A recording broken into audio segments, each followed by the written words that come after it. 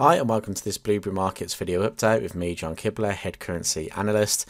In this video I'm going to be taking you through CAD yen as I'm looking to see if sellers will trade below the 95 level and drive prices to the downside. Now I am saying this ahead of a Bank of Japan monetary policy statement which could really shake the market tomorrow. I mean, tomorrow in general could really shake the market. We have really significant data out tomorrow, so me talking about sellers trading through these lows here, you know, the analysis could be completely different by end of play tomorrow. However, the situation to me is looking like we will get that breakdown just because we're creating some poor lows, so I want to go over that in a second. But we had CPI data today out of Canada.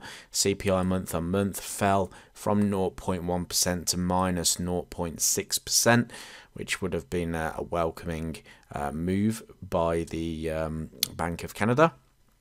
We did see a little bit of a sort of rise above expectations, but still a decline in the median CPI year on year, and the trimmed CPI fell from 5.4% to 5.3%, and the median fell from 5.1% to 5%. So still on that downside measure there. And the Canadian dollar didn't really react too much to that because it was fairly forecasted, so it was already technically potentially priced in to the market. Now, like I said, big day tomorrow, so this is really going to kick the market into gear and see what happens, especially the Bank of Japan. This may happen overnight for me. However, the Bank of Japan, they talk about any kind of tightening here. We may see some significant moves, so definitely one to watch going into tomorrow. We also have CPI data out of the UK, but I think importantly we have PPI and core retail sales out of the US in the afternoon at 1:30 p.m. British Standard Time. So like I said, a little bit of a long shot here in terms of, you know, the landscape of the market may change by tomorrow. However, I do like the look of the technicals here for CAD yen. I mean, if I jump up to a monthly time frame, it's a really clean chart. We saw basically price try and trade above the 106 highs which formed back in 2008, and we really kind of failed to hold above that level. Price dropping back within, and it looks like we're trading back towards the previous highs, which were the 2021 highs around about the 93 level in here. So that to me would be targets for any kind of selling pressure to the downside. Now, not only that, if we take it from what's happening on the daily time frame, let's go to the daily time frame and zoom out a little bit.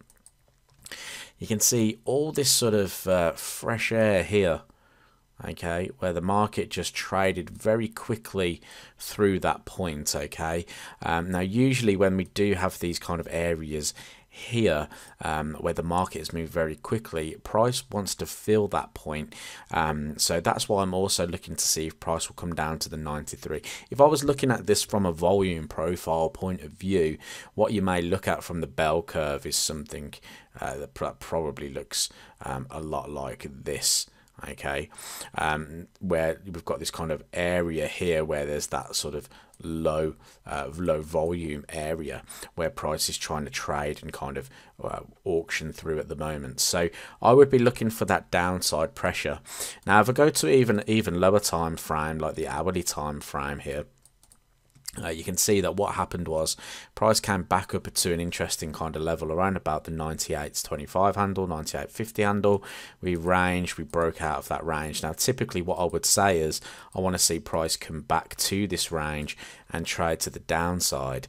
I don't feel like that's going to occur now when looking at this market. However, volatility could see that happen going into tomorrow's session, but we kind of already had a reasonable pullback, and what I mean by that is we had a similar situation here. If I just jump to the 4 hour, you can see CAD yen was trading between the 101 handle and the 99.50 handle. This is an area we talked about potentially getting short CAD yen. We rallied to the upside, we dropped down, we then rallied back up. So I do feel like, is that sort of rally now exhausted in the market. The reason being is because look at the price action here.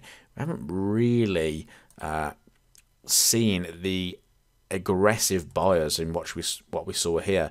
This was a over a day period, and then price rallied back to the upside. We've been in here now for a couple of days, and we haven't really traded out of a longer term range. So to me, this is an opportunity. I think if price was to trade below the lows here at the 95 handle, I think we really could see a move down to the 93, which is a good couple hundred pips to the downside here. So definitely something to work on when you're looking at this market.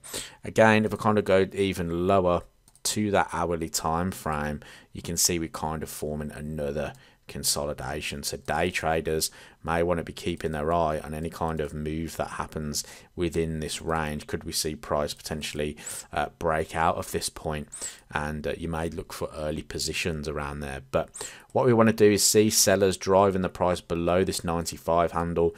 If we can trade below the 95 handle, 93s on the cards here. So keep an eye on CAD Yen. I just like this from a technical point of view. I think this monthly time frame looks really clean for opportunities down to the 93 handle, and definitely something to worth checking out.